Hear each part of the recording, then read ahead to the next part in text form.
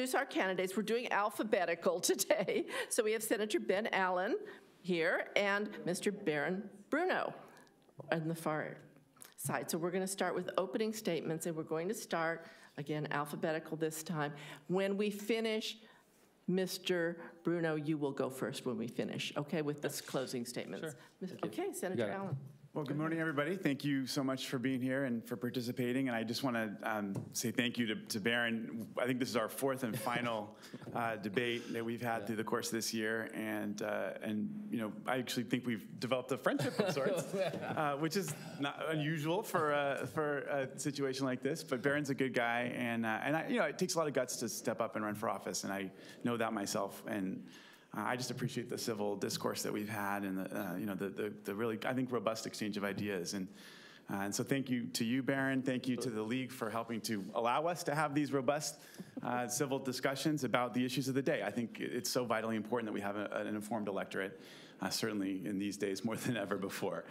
So my name is Ben Allen. I've had the honor to represent this district for the last 4 years. I'm just previously served on the school board in Santa Monica, Malibu. I also taught at UCLA Law School. And I've been working on a lot of different issues since I've been in the legislature. I'm chair of our environmental caucus. I'm passionate about doing what we can to protect our environment here in California.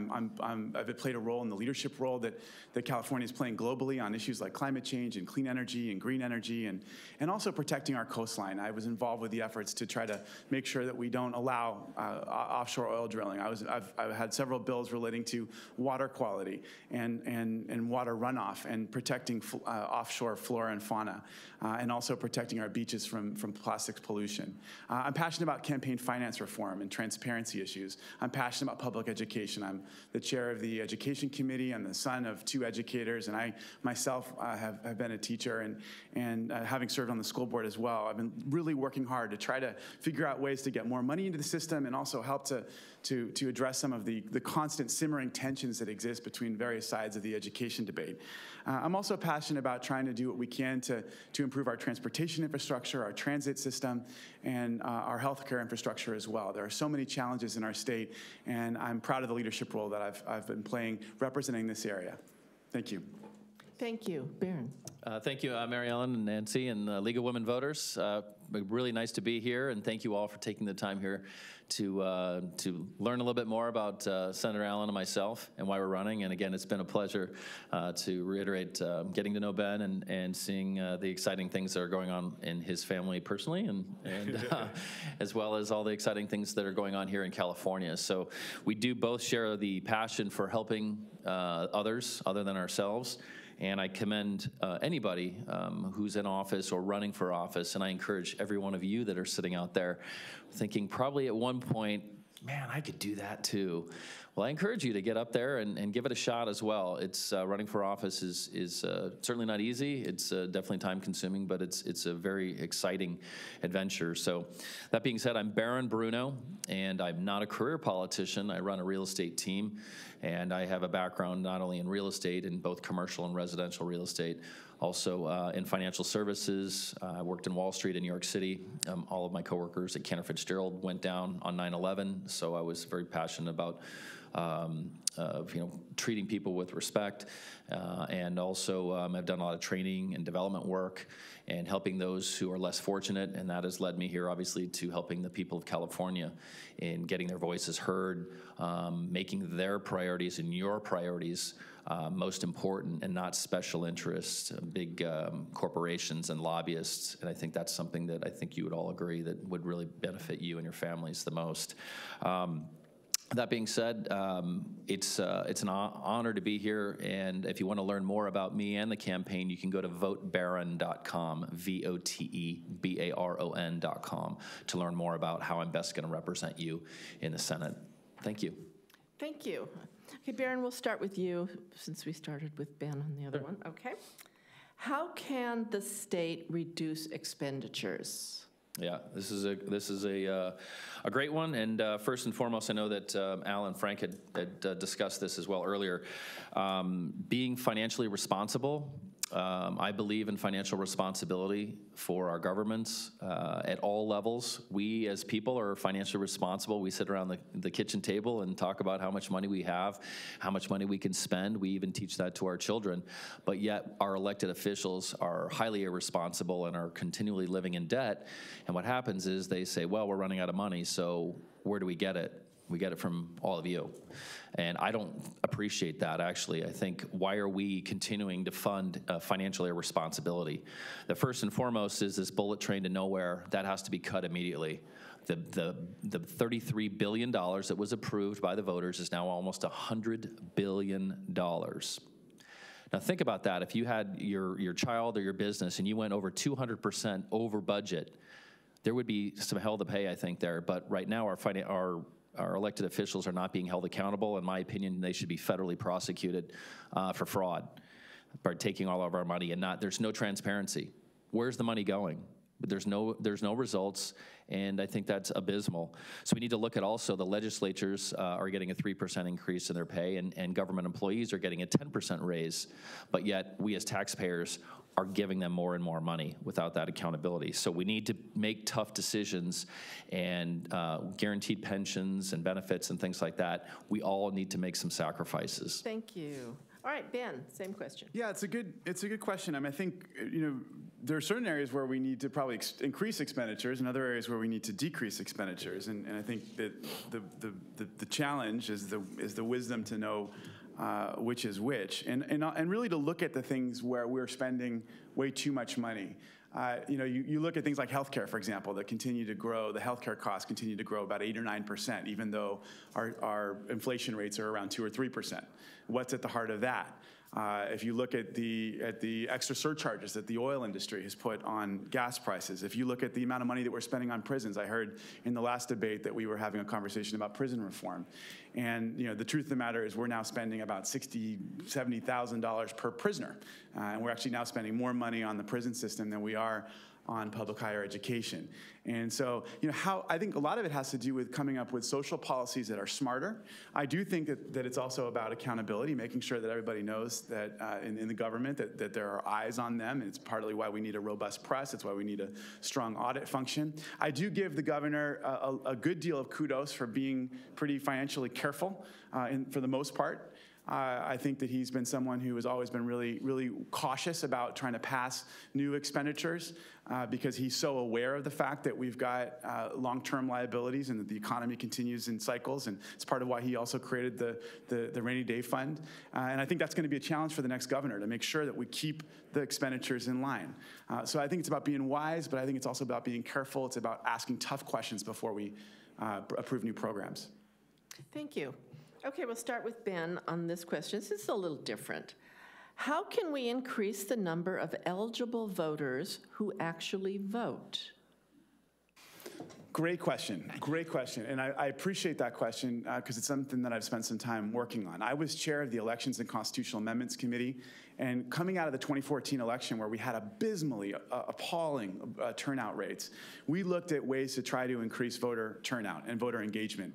And one of the key questions is, how do we make it easy for people who want to participate. And this is going to be rolled out through my bill, SB 450, that will be coming out not this election, but in the future as the county gets online. But the idea is that everybody will be getting a ballot by mail, and then we will have vote centers that are open all over the county for 10 days before Election Day. So you can go in on a weekend, you can go in anytime you want, but this whole model of the idea that you can only vote in one place at one time in one location between a certain set number of hours is an old model that doesn't fit with most people's lifestyles. It's also totally arcane and an anachronism. And so part of it has to do with making it easier. We're also going to make it easier for folks to register. Now, actually, when people are eligible to register, when they go to to get their license or their ID, they will be automatically registered unless they opt out. We found that the biggest issue for young people was just simply the fact that they never gotten around to registering. That was one of the biggest barriers to entry for young people being able to vote, because a lot of them didn't have the wherewithal or hadn't figured out how to do it at some point over their first few years years after they turned 18. So, and then I also think it's about making sure that elected officials and the candidates who are running for office show that what they're doing is relevant, that they care about their constituents, that they care enough to come out to things like this and engage with people, that they actually really are working really hard every single day to try to make things better for our society and our community. I think people will respond to that as well. Thank you. Barron. Thank you. Great question, and I would love to see more elected officials and people like myself running for office going to the schools, actually, and getting younger people involved in the process early, because to Ben's point, a lot of younger folks don't know how to register. I canvass quite a bit and meet people all over the place in this 26th Senate District. They don't even know how to register to vote. So I think getting an educational awareness out there, and I think that would certainly fall on the responsibility of the elected officials to get out there and say, hey, we need to get you out there to vote. You can also look on Ben's Facebook page. I commend him for reprimanding the DMV for getting people who shouldn't be voting. Yeah, so there, it's another failure of big government, and he acknowledged that. I appreciate that. But DMV is a great example of big government gone wrong, and they were getting people that shouldn't be voting that are voting, and so we're talking about doing the absolute reverse. Other things I would do is I would end the top 2 laws. Once elected in the Senate, that'll be the first bill I propose. We'll be ending top 2 laws in the state of California, because when you have 2 Democrats running against each other or 2 Republicans, you can see voter turnout has been abysmal. It's dropping precipitously each and every year, and the only thing that's bringing people to the voting booths are the national elections.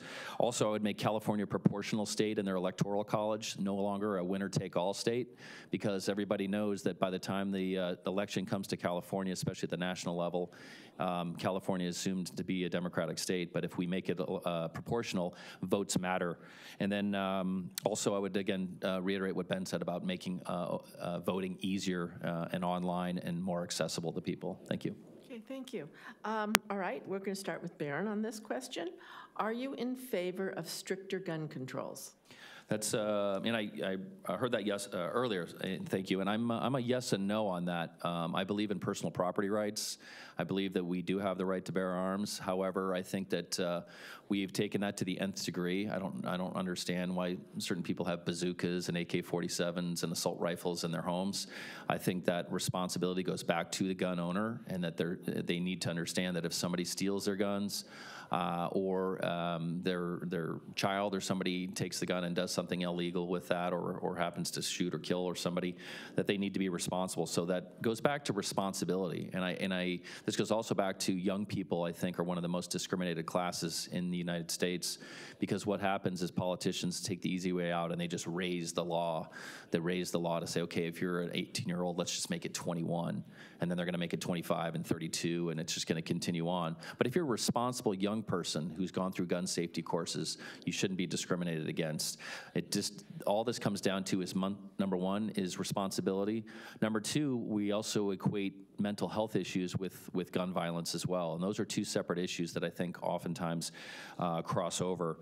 So at the end of the day, it's about responsibility. And I appreciate politicians taking on the NRA, but I'd love if they took on some of these unions as well, who are also significantly backed. So this is, again, I think an issue that all of you as voters need to ultimately decide what's best for you and your communities.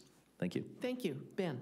Yeah, I do tend to support stricter gun laws. I'm just appalled by the extent to which we have just gone so inured to the gun violence that continues to impact our communities. I mean, it just seems like every week there's a new slaughter somewhere in the United States, and we're just all getting, inured to it. It's extraordinary. If you actually go and look at what gun owners want, gun owners don't support folks running around with bump stocks and AR-15s and folks who haven't had a background check, folks who walking around with semi-automatic weapons on the streets.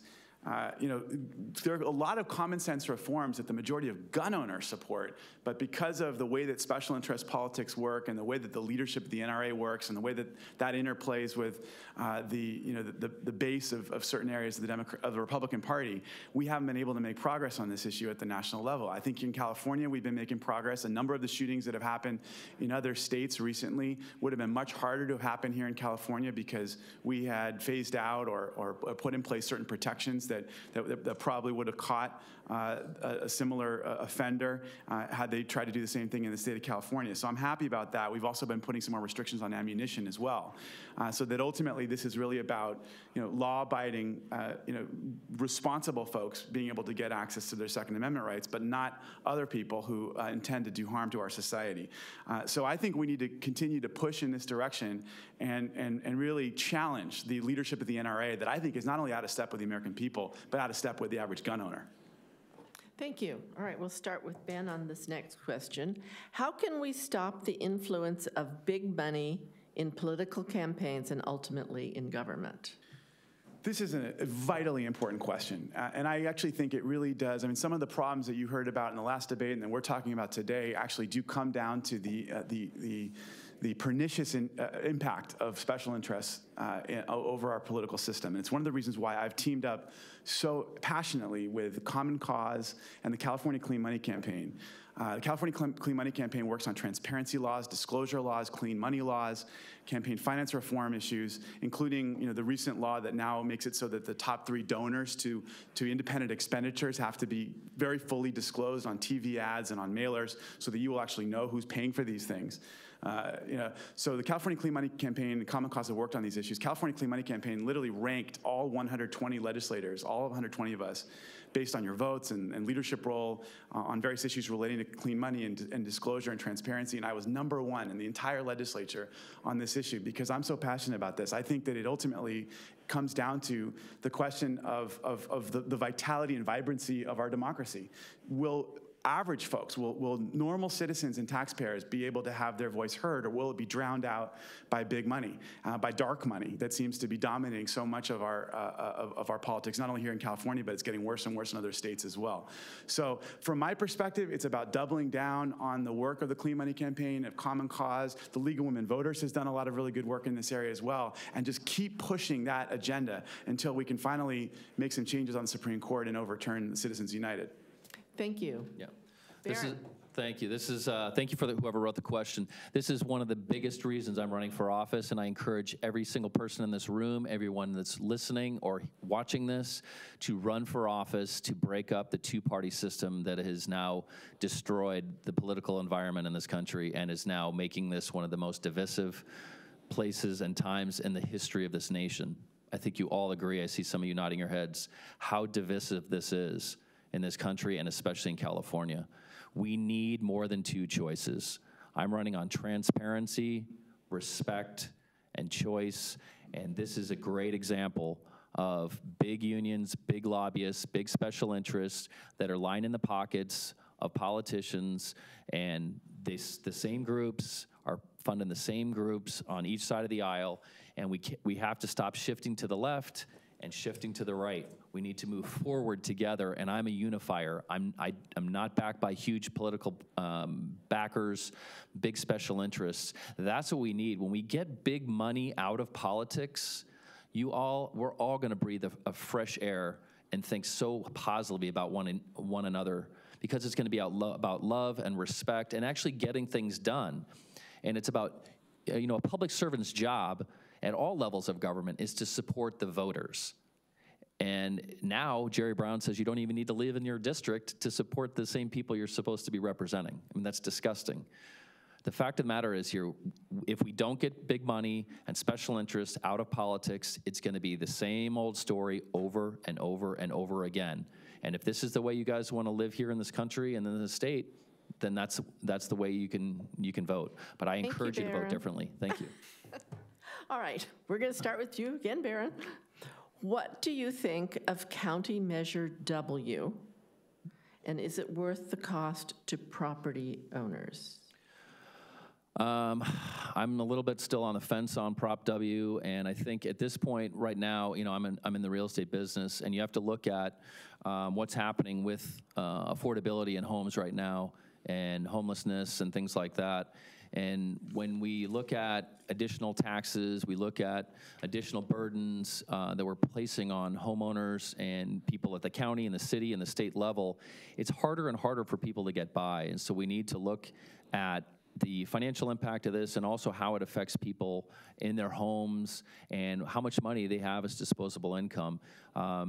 if you look at what's happening in California, we have one of the worst housing climates in the United States right now.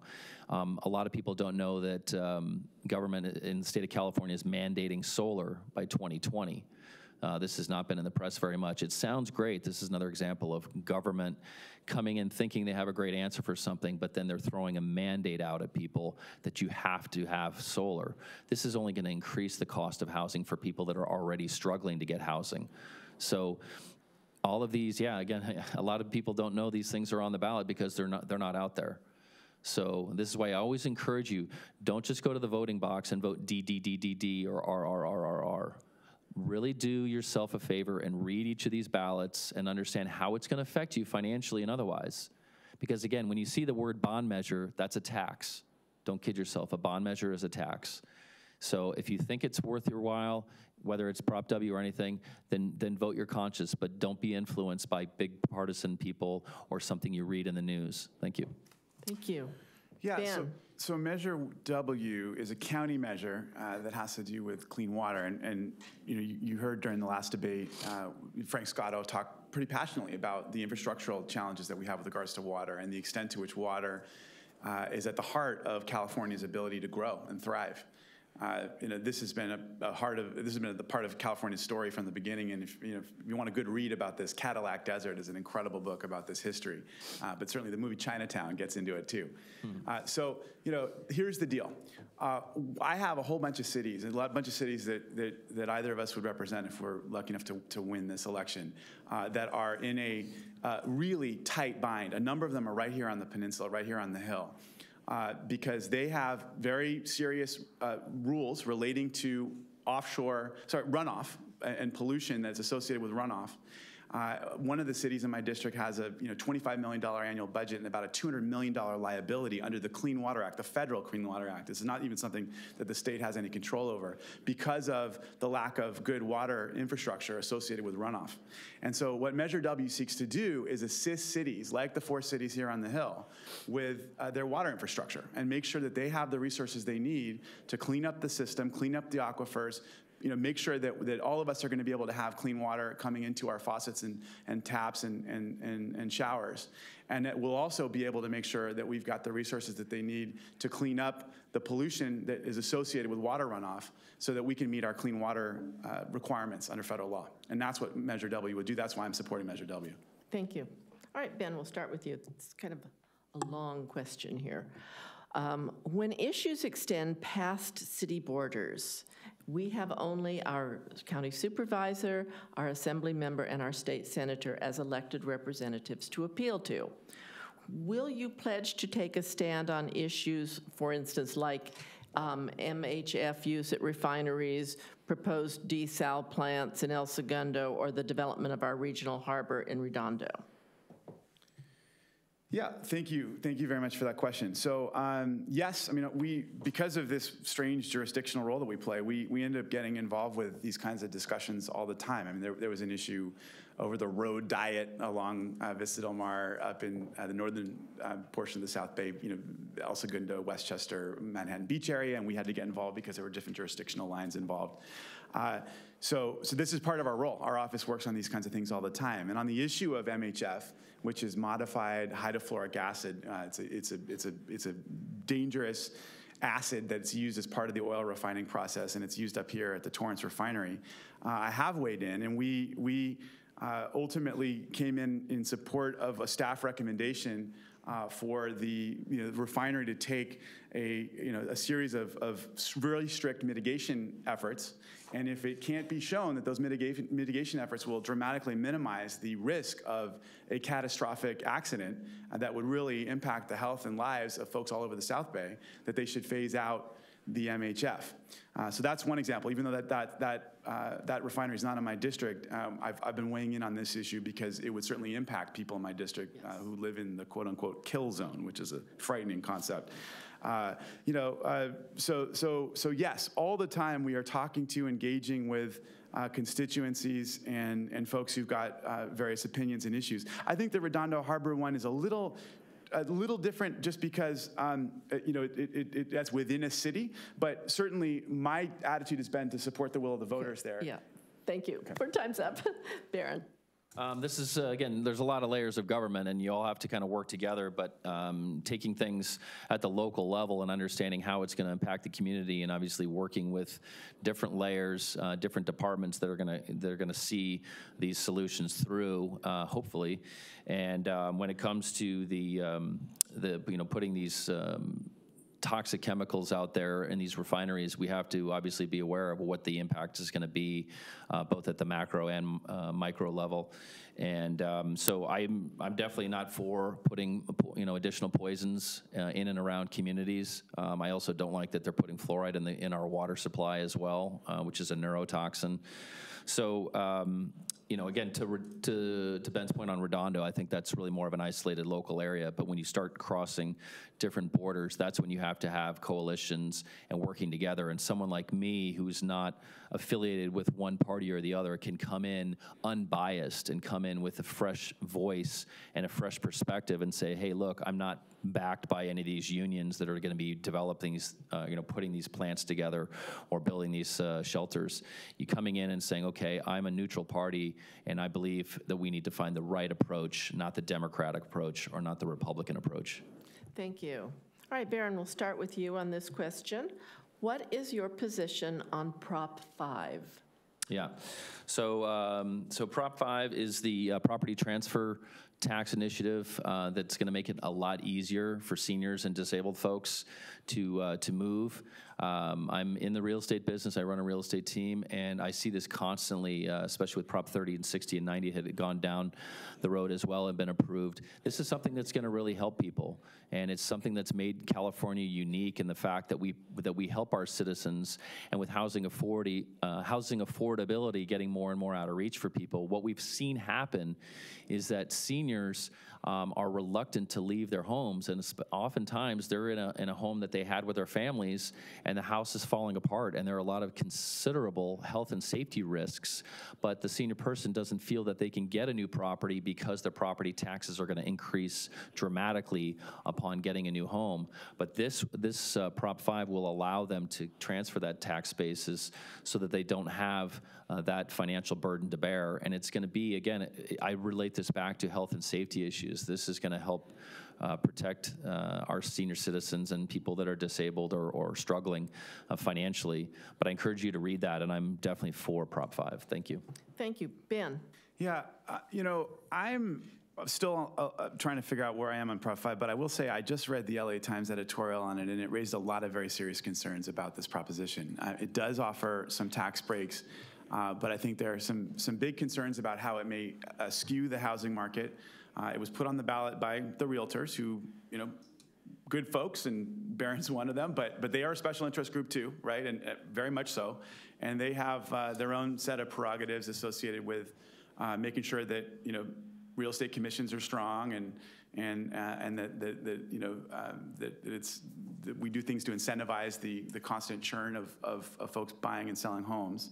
And so there are a couple things that were added into the proposition that raise serious concerns about the extent to which it's more about helping the folks who are put on the ballot rather than helping the rest of us or the homeowners.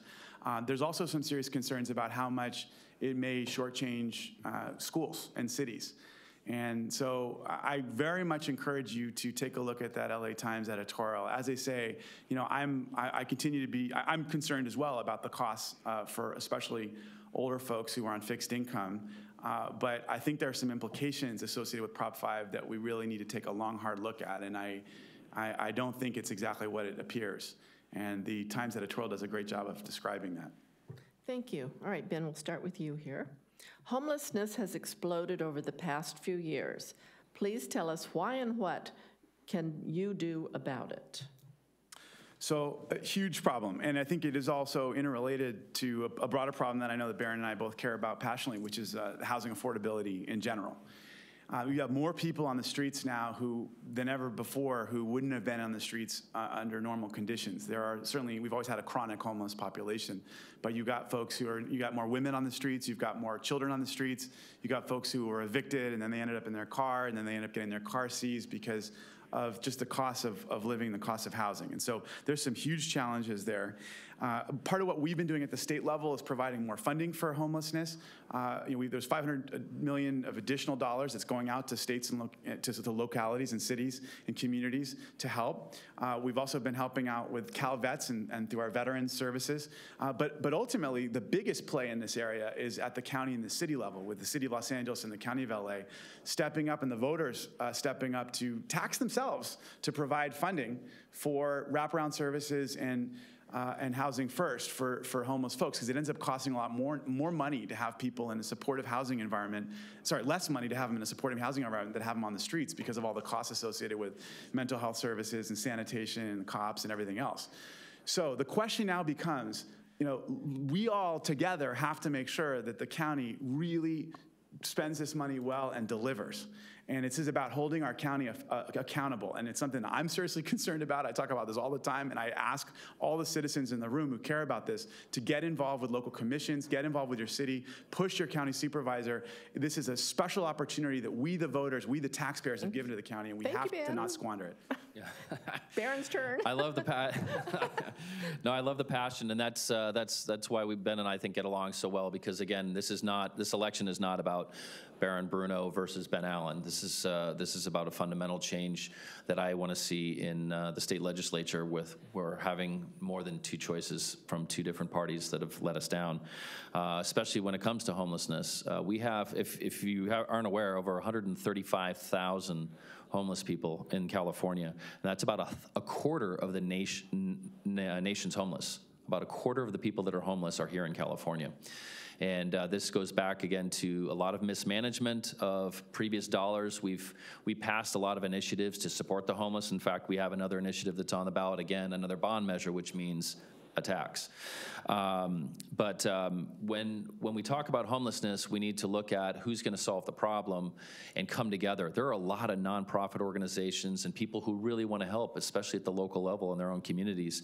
I've seen the negative effects of this with Mayor Garcetti and Mike Bonin, LA City Council member in Venice Beach. I encourage you guys to look online to see what's going on in Venice Beach, where supposedly 45% of the homeless in LA County are in Venice Beach. There were 30 sites selected, 30, and only one of those sites was in a residential neighborhood, and it happened to be in Venice Beach, right by the beach. And they're looking at that hard, and they're probably going to choose that as the location. They're already having significant problems. Typhus, if you've read that, that's also a disease that's now from rats and homeless. So we've got to take this on seriously and get the right people to make those type of decisions and not be influenced by special interests. Okay. Thank you. Time's up. Okay. I know you guys are really passionate, and I'm always so hesitant to cut you off, but we have to move on. All right, we'll start with Barron. With California schools in the bottom 40% of U.S. schools, how can you improve the California school system? Thank you. Education is massively important. It's probably one of the biggest things that's facing California. If you look at the dichotomy of California, here we are, the 5th largest economy in the world. We have some of the smartest entrepreneurs, business owners, and citizens that are hard workers, but yet we have an abysmal rate when it comes to our education. We're spending, and Ben just acknowledged this, that we're spending more per prisoner in California than we are per student. Way more. I mean, folks, that is unacceptable on both sides of the aisle. And this is why you need independent voice coming into government saying, okay, the right's wrong, the left's wrong, we need to move forward and get some solutions taken care of here. So I know there's a lot of statistics on saying where we rank, and I've looked at a lot of these. Some are near the bottom, some are near at 49 out of 50. At the end of the day, this comes back to putting the students as our priority. And I feel for the teachers who have to be surrogate parents. They also have to, in many cases in California, be bilingual.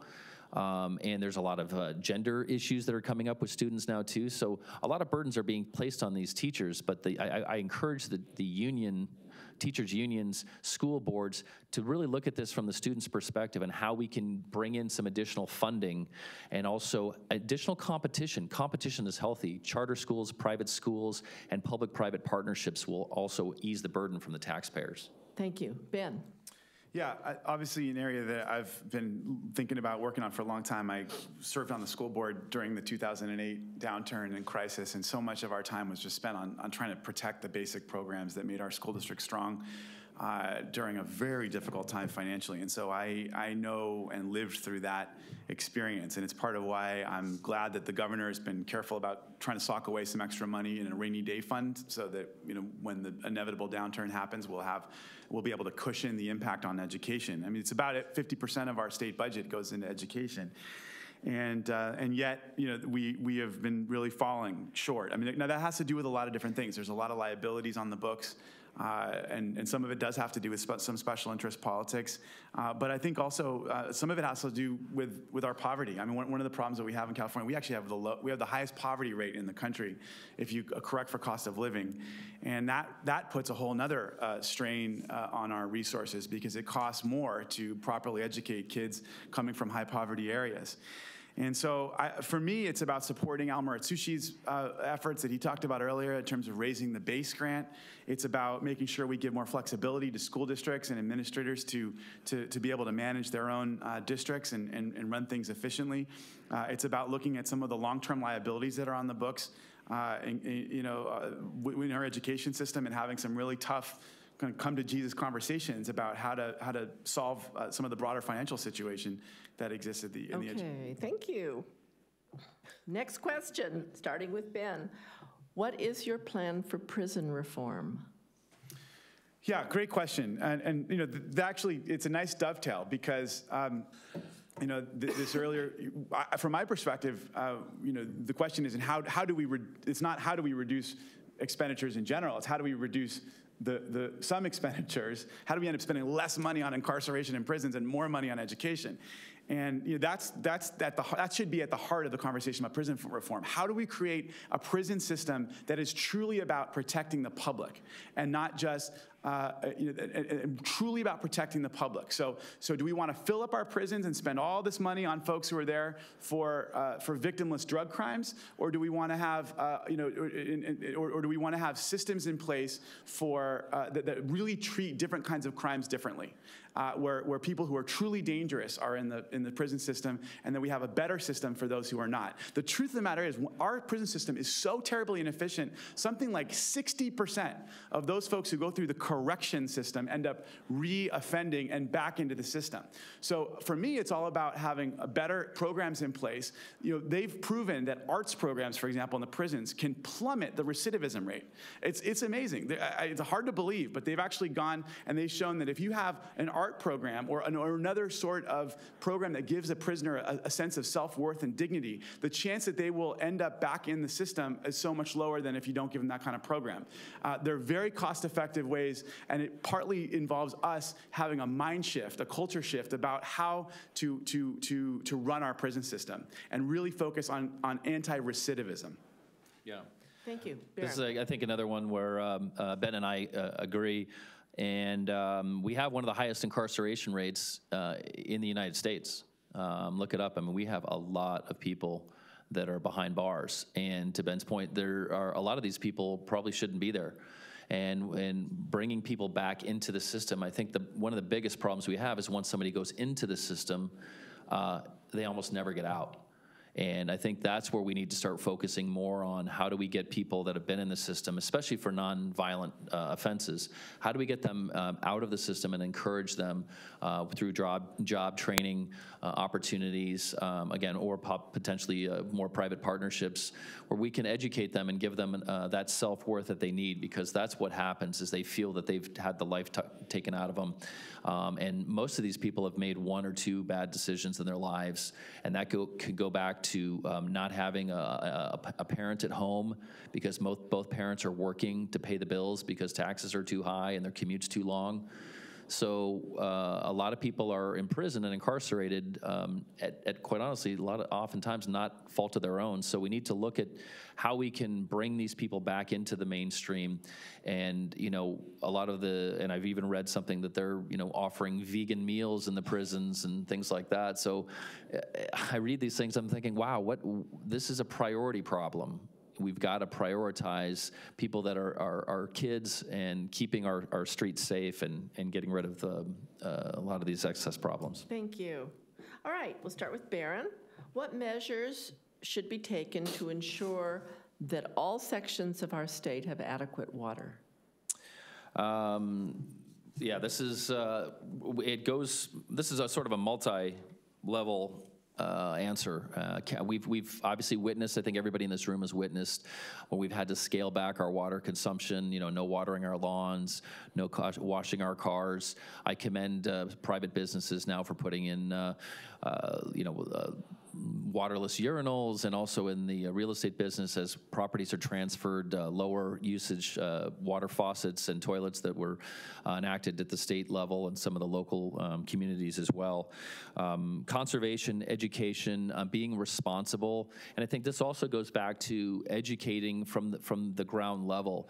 When we start changing behavior with young people, it really has a significant impact, whether it's in the classroom or out of the classroom. But once we start training our young people, hopefully in our schools, whether it's public or private, about conservation, about not wasting our utilities and water, it will really go a long way. And I, again, also would like to see our water supply not being thrown, toxin after toxin after toxin. It's very, very dangerous. Again, look up fluoride, what they're putting in the water. It's a neurotoxin. It calcifies your pineal gland, and it dumbs it down. They've used it in World War II. This is not an answer. This is sort of a government quick fix. And we also need to look at better agricultural practices, which we're seeing as well, which will reduce their amount of water usage. Thank you. Ben. Yeah, great question. Something I think that has come up a couple times through the course of the day. I can't agree more about this issue of trying to make sure that we don't have toxins in the water. I actually ran a bill to make it so that there'd be very severe restrictions on the fracking process when they are re-injecting these hydrocarbon-filled amounts of water they've taken up from underneath the ground, making sure that we had better protections in place before they re-inject that water into low salinity aquifers. Unfortunately, I wasn't able to get that across the finish line because of the power of the oil industry. But for me, that was an example of how we need to be thinking about the future and protecting our water supply. From my perspective, it's about having the infrastructure in place to make sure that we are doing everything we can to preserve and protect and prevent leaks, that we're always being efficient about the way we move our water around. I think within the agriculture industry, there's a lot of work that has to happen there on everything from the implementation of drip irrigation to changing the way we think about water rights. One of the problems that we have right now is that there's too much of an incentive associated with using up all your water every year, as opposed to using what you need, because that could jeopardize your long-term water allocation rights down the line. We need to do more water recycling. That's something that we've been learning a lot about, and there's ways to, we don't need potable water to do lots of things that we don't end up, we don't need potable water to water your plants. Or to be in your, for taking a shower. So there are much smarter ways that we can utilize our water. I will say we've shown the world that we can do better. LA is now using the same amount of water that was in the 70s, even though we have many more people. Okay, thank you. So we'll start with you, Ben. I know, it's like... These are complicated issues. I know, they are, yeah. Okay. Where do you stand on open access to information on reproductive rights and to reproductive health services? Yeah, I'm very supportive of reproductive rights and open access to information with regards to reproductive rights. I think in the end of the day, it's important for women and men to know more about their bodies and the implications associated with pregnancy and reproductive issues in general. From my perspective, there has been a really inappropriate assault on reproductive rights at the federal level, and I'm just glad that California has continued to stand for reproductive rights. And that's always been a priority for me. I support and work with Planned Parenthood. I work with folks on this, and I'm 100% with them. Okay, thank you. This is something that, again, regardless of your religious beliefs and things like that, this comes down to, I think, health and safety issues. Again, I'm pro-choice. I don't think that a bunch of old guys in Washington, D.C. should be telling a woman what to do with their body, for instance. But at the end of the day, this, again, it comes down to education. And starting at the lower levels, we're starting to see a lot more teen pregnancies and things like that. Going back to our incarceration rates, a lot of these single dads have a lot of pressure on them because they've had several kids with possibly several women, and they're at their end of the rope and doing things that are nefarious and illegal oftentimes. So there needs to be more access, whether it's online. I know we're putting a lot of burdens on our school counselors and things like that, nurses, but having those people readily available and even implementing some hotlines, for instance. A lot of young women and men, for that matter, don't really know where to go. They don't know really who to turn to. They're embarrassed oftentimes. They don't want to talk to their parents. So there needs to be something where they can call anonymously and get that type of information, and whether that's a public-private partnership or something that our government does, I think it would be extremely helpful because, again, people need to come out of the shadows and be proud of them, who they are and what they've done, and if they think they've made a mistake of some sort, then we can rectify the situation. But this is something that we as a nation and Californians need to come together at, and this is not a gender-specific issue. But speaking of reproductive rights, I want to congratulate Ben and throw this in there with his little baby boy who's in the room with us here. I'm not saying much, so. We are having a Planned Parenthood. So, Yeah. so there. Very And congratulations. Okay. All right. Well, thank you very much. We're going to go to our closing statements now. We're going to start with Barron. You have 2 minutes. Thank you. Thank you, everybody, for being here. It really means a lot to us. And like I said, this is an election that's not what we're seeing at the federal level and probably in a lot of the states and things you may be hearing and seeing on our local and national media. People who have differing opinions and some opinions that we agree on, we can get along and we can work together. And I hope that this is a model of future elections for Ben, for myself, and other people that are here in this room that are watching, that it doesn't need to be divisive all the time. It doesn't need to be a winner-take-all, I won, you lost. And we need to get rid of that, that philosophy, because that's not the way this country was founded. This country was founded on bringing people together. And I come from a point as a unifier, an independent person who, again, I don't want us shifting more to the left, and I don't want us shifting more to the right. We need to come together and move forward, and that's what I bring to the table. You can learn more about me again at votebarron.com. That's my website, and you can see how I'm going to best represent you. And I encourage you all not only just to reach out to me with questions, but reach out to other elected officials like Ben and others when you do have these questions, and don't just use the forums like this, because that's what the public servants are here to do, is to represent you and not these special interests. But as your next state senator, I'm going to make education and protecting our seniors and keeping our beaches and our clean and our community safe. I believe in choice. I believe in respect. I believe in accountability. I believe in transparency. I believe that by electing me, Baron Bruno, you're going to put courage before fear, and you're going to put people before politics. As Nelson Mandela, another independent thinker like me who fought hard to defy the system, even when people doubted him and discouraged him, he said, when you're making decisions, may your choices reflect your hopes and not your fears. And I hope you'll vote for me on November 6th. I'm Baron Bruno. Thank you so much. Thank you. Ben. Well, thank you everybody for your attention, your interest in these really important issues, and once again, thank you to Baron for running. I got to say, I partly wish, I mean, obviously, I guess I wish you were running against someone else for a lot of reasons. Partly because I actually think that I don't disagree with what you say about the need for independent thinkers. And if you look at my track record in the legislature, I am a proud Democrat, but I think you'll also see me taking an independent position over and over again on all sorts of issues that where I've even broken with my party, where I've broken with special interest groups, certainly in the area of transparency and campaign finance reform. That ran me up with some real tension against labor and with the business community and with some of the party leadership as well. So over and over and over again, I've tried to be the very kind of independent thinker that you've talked about, Baron, someone who is true to the core values of my party, which are about protecting the environment, protecting seniors, years, trying to have a better healthcare system for folks, have a better infrastructure for folks with regards to transportation and housing and services, while also understanding that if I really want to be able to look people in the eye and ask them to invest in all sorts of public programs and services, well, I have to be able to say to them, we're going to do everything we can to make sure that this money is being well spent, that we're going to be holding people accountable, that this is really all about the end user and not it's about the ends rather than the means. And so from my perspective, my priority is about the kid sitting in class. It's the person waiting in line at the DMV. It's the business person who's struggling to get a license with the Secretary of State's office. It's with the veteran who's calling our office to make sure that we're doing right by them and getting them the benefits that they need, that they've been denied by the California National Guard for whatever crazy bureaucratic reason. That's what I work on every single day. Big solutions, small solutions that help make life better for Californians writ large, but also for my constituents who are dealing with some level of frustration with the government. So I would be deeply honored to be returned to the legislature. My name is Ben Allen, and I humbly ask for your vote for my reelection. Thank you.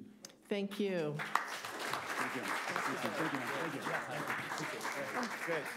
All right, this concludes our candidates forum for the 26th State Senate District.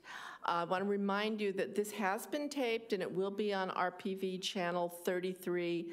I don't know when, so you'll just have to check the listings for that. Also, the candidates can have campaign material out in the lobby now after the campaigns, after the forum, so please go out and check and pick up literature and things like that. On behalf of the League of Women Voters of Palos Verdes Peninsula and the PV branch of the American Association of University Women, I want to thank our candidates for coming today and being so gracious and so passionate with their answers. It's really nice. Also, thank you for the wonderful questions, whether you gave the questions before in the Assembly forum or now. They were really excellent questions, and we really appreciate it. Thank you. This forum is now concluded. Thank you. Thank you.